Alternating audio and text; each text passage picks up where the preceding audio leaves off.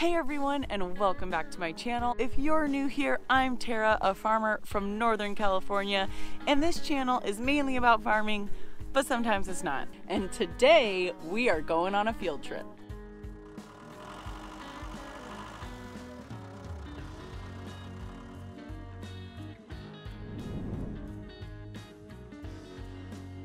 For today's field trip, we're out in Modesto, and we are at Dutch Hollow Farms with the one, the only Farmer John. Yeah. You're a local celebrity. I hate that But you term, are. but He is. It's kind of weird when you go out and everybody's like, "Hey, Farmer John, you want to get a picture with me?" People know who Farmer John is. So I'm really excited because baby animal days are going on right now. Yeah, it's so fun, and you'll see it out here when you're out here. It's amazing to see kids and the smiles, and it's just yeah, it's great. So it started about 16 years ago, where my best friend and I sold gigantic pumpkins on the corner. It's actually now it's an AM/PM down the street, and we had so much fun doing it that we said, hey, if it ever came to, a place that we could start a pumpkin patch, we're gonna do it. And lo and behold, the next year we started a pumpkin patch on our old farm, which was in Riverbank, and it's only just 4 miles from here, but we've now recently moved to this location. It's been a tremendous blessing, just because I've been able to hone in on a really great demographic of people, and it seems like there's been a baby boom too. There is a baby boom going on right now. Exactly, Oh, yeah. exactly. And so in the beginning, I had been growing tulips for a lot of years, and that was still kind of in its infancy. And then the pumpkin patch kind of came along. Baby Animal Days is actually only about 4 years old. We weren't able to have it last year because of COVID, and we're happy to bring it back at this new farm. And it's just a hands-on experience that very few farms want to do anymore, because there's a lot of liability that comes with it. Mm-hmm. So my insurance is really, really good. That's good. That's good. So very early in spring, say the end of February, we start with our tulip farm, and we're actually really on the end of it already. Here it is. It's going to be April 1st soon. So I mean, we're about done with tulips, and the field kind of reflects it too, which is typical of this area. And so Baby Animal Days started March 20, and it will go till April 11. But we kind of shortened the season a little bit by taking Tuesday, Wednesday, Thursdays off, just to kind of give employees a break, the animals a break. It gives us time to adjust to the new season. But then we're going to be planting sunflowers. And again, this is all the things that we're doing here are designed to hone in on the public. Like, we're going to be planting 7 to 8 acres of sunflowers as soon as the field is ready. And we're going to plant sunflowers, and then people can come out. We're actually going to do a wine train too. Ooh. So it's not just for kids, but for adults as well. We're going to be doing more of those type of events where we can feed people in this wonderful barn. And when it's in June, July, when the temperatures can get warm, everybody's kind of under cover, and so there's just a lot of great opportunities to bring the public. And then of course the kids get to see animals and be around them, interact with them, and then you get a lot of great pictures in the sunflowers. And then we've already started planting our pumpkins, and it's hard to believe that we've planted the first pumpkins already. Fairy tale pumpkins have been planted for our fall extravaganza, if you will. It's a big deal, where we plant nearly 15 to 20 acres of pumpkins just to sell here off the property, and families can get together once again and just enjoy each other. Okay, last question for the intro. Okay. How tall are you? 6'5". 6'5". Yeah. You're not even standing up totally. I know. Stand up straight. I know. Yeah.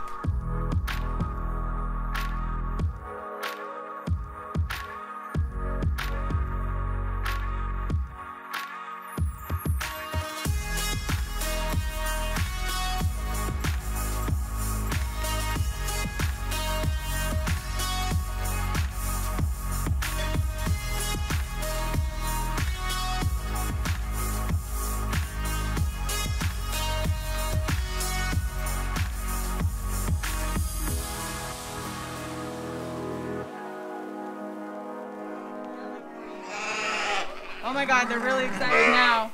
They see what's happening. Oh man. Oh man. Oh. Look how excited they are, John. You are the man.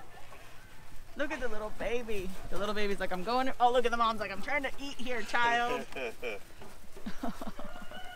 So I started with just this one. This is the mama of. This is my original mama. Oh. And with keeping the females, Yeah. look at what we've grown to. Oh. Is this cake and velvet? So no, that's cake. This is cake. The other big one is velvet. This is just a baby of hers. A little Yeah. little one. We haven't named her yet, but that's a female. Oh, you don't like it. You don't like it. I'm sorry. I've never fed a goat before. Actually, probably as a little kid. Oh man. There we go. Oh, look at my mothering skills. I'm already a pro. Does this one have a name? Olaf. Do you name every single goat? No, but Malia does. So Is that one of your employees? Yeah, This is Olaf. She loves to name all my animals. These little guys. Because this is, I think, one of my only white. So Taco looked like this last year, and now he's all big grown-up goat. Oh, look at. What happens with most dairy goat males is they just get sold off, and we were able to acquire 5 of them. Okay. On Friday, so no force feeding? Yeah, no force feeding. You want some more? You want to try? Yeah. Here. You want to try that one? Ready? There we go. Yeah, you want to hold it up like this? There you go. See the milk there? So you want to make sure the milk will go down. Perfect. Pro.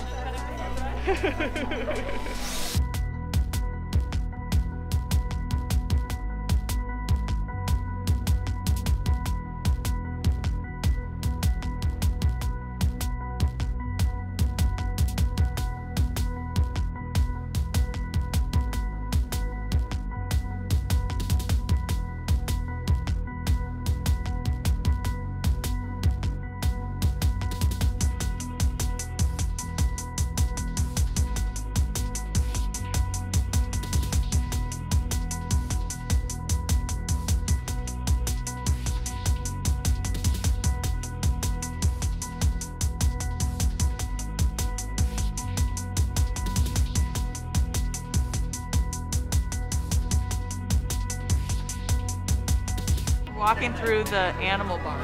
Yes. So there's a ton of animals behind me. We passed goats, alpacas, more goats, and miniature horses.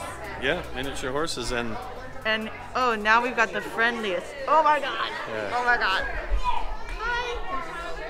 So what's great about this is Poppy. Okay. And Poppy is kind of a famous animal now because Poppy spent about 10 minutes live with Howie Mandel one time.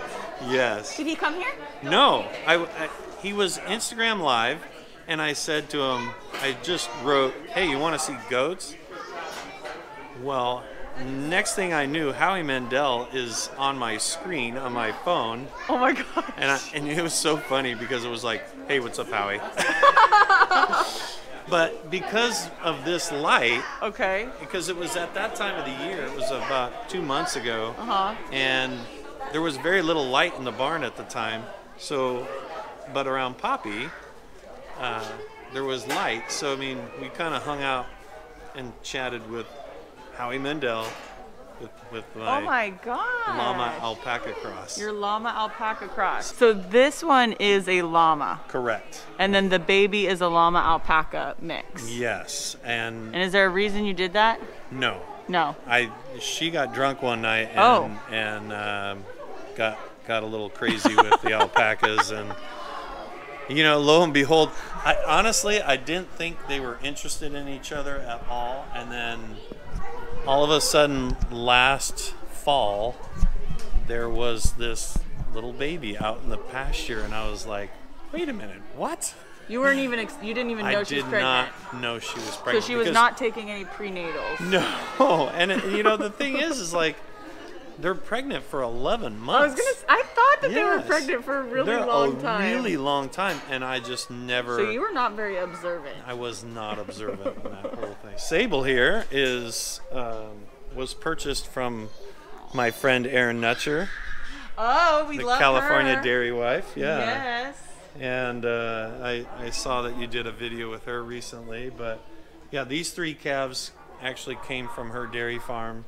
And but the type of breed that they are, we do not like to put these in the petting zoo because they're 100 pounds at birth. Well, now they're probably 150 to 175 pounds, and that could hurt a little child. I mean, and not maliciously. The calves would never do it maliciously. It's just that they're so big that they kind of don't know that they're even doing it. So, but that's why. I mean, they'll come up to you from time to time, and you can just pet them, and they're really sweet. This is Sable. And then we got Shaq over there on the ground. Shaq, he's a big old. And then we got Big John down here. Big John. He's another. You're Big John. Yeah. That's Aaron named him for me, so it's we're in the pig pen. Yeah, we're in the pig pen, but fun fact is pigs are a lot cleaner than you think. I've heard that. And under recommendation, we put these pigs, there's actually concrete underneath here, because otherwise they would dig and dig and dig and dig, and it's just and then they just make a mess. And for us, for cleaning purposes, because they tend to kind of go in one area as well, which is really nice. I mean, the pigs are a lot cleaner than you think. They don't grow as much in the first up to about 125 pounds. They only grow like a pound and a half a day. But once they go over 125 pounds, they grow 2.5 to 3 pounds a day. A day? A day. Holy smokes. Yeah. So like they hit that point and they're like, we're growing. Yeah, we're growing. And how much do these guys weigh, you think, roughly? Right now they're pushing, I know we got one smaller one in here, but at least 80 to 90 pounds right now. Okay, so they haven't hit the mark Correct, yet. correct. Okay, let's see these guys. Oh, they're so cute. Their little look at their little tail. It's like a dog. Oh my god. Do they all wag their tails? Is that one just straight? That is the first pig I've ever seen with like a straight tail like that. Can you pet them? Yeah. So who have we got here? So this is Bo, and Bo is obviously a Black Angus steer, and happens to be an FFA project for a girl in high school. I've been friends with her mom since Isaac was in kindergarten together. So her daughter and Isaac were in kindergarten together. So they asked if they could bring Bo out here because they needed a place to take care of this animal, because one of the things about these FFA projects is these kids have to be around these animals every single day, twice a day, that they're here cleaning the pen, they're washing. He gets washed every single day. Wow. Every single life day. Of luxury. Yeah, I mean, he is the most pampered animal you've ever seen.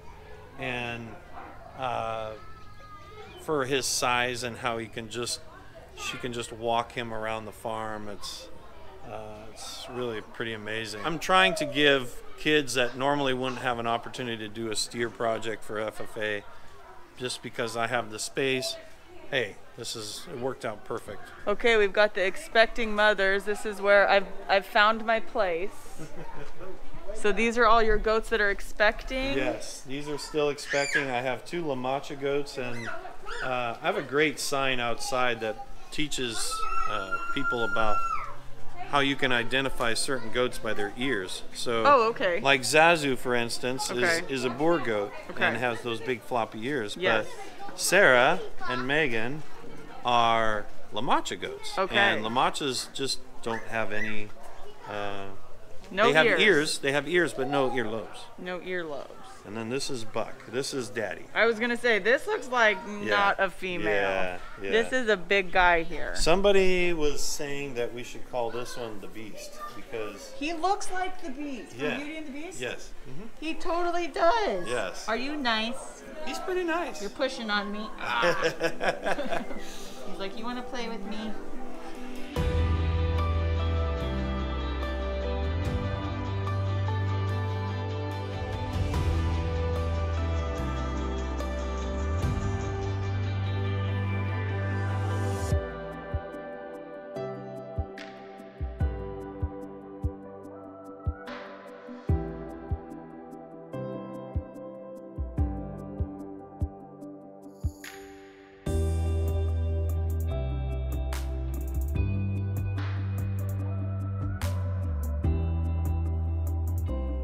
We just came out of the animal barn and we've got this nice big open area.